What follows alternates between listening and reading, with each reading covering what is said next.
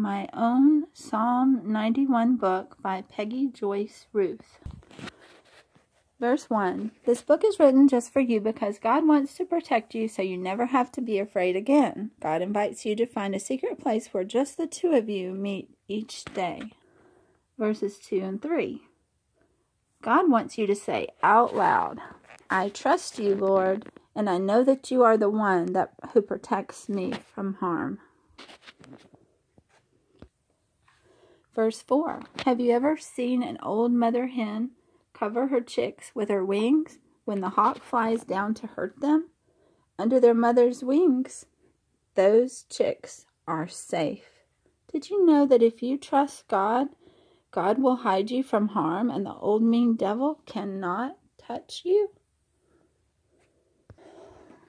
Verse 5. There are some people in the world who are not nice. They do mean things, and that makes God sad. But God does not want you to be afraid.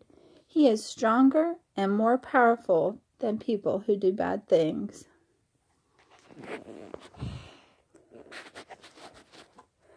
Verse 6a. God does not want you to be afraid of some bad disease. Doctors are nice people that God uses to help sick people get well. But God is even more powerful than the doctor, and He wants you to be healthy. Verses 6b through 10.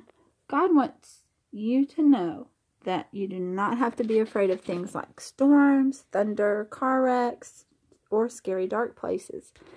You will see bad things happening in the world, but God wants you to trust Him, so none of those things will hurt you.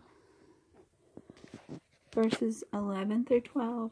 Did you know that angels are real even though you don't see them? God created the angels to watch over you and protect you. Remember to thank God every day for the angels that He sends to protect you from harm. Verse 13. When the devil tries to scare you, he is like a mean old lion, or an ugly snake, or a wicked dragon. When you're afraid, say a scripture verse out loud. Then the devil will leave because he does not like to hear God's word. God says, because blank, put your name here, loves me and is my friend, I will take blank, your name, away from evil, and I will allow blank, your name, to sit with me up high. It is fun when Daddy lifts you up high in His arms. God will lift you up even higher. Verse 15a. If you love God and obey Him, then you can call on Him in prayer and He will hear you and answer you. What an honor for God to talk to us.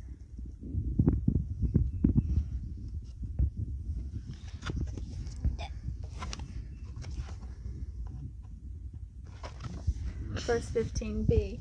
Have you ever done something that wasn't nice and later you were sorry that you did it? God is there when you are in trouble. God says He will forgive you, so be very quick to run to Him and say, forgive me, I am sorry. Verse 16. God wants you to live a long, good life. Lots of people live long lives, but the only way to live a happy life is by living for God. This little book tells you all about the wonderful protection promises that God made just for you. So read it over and over until you know every one of them by heart.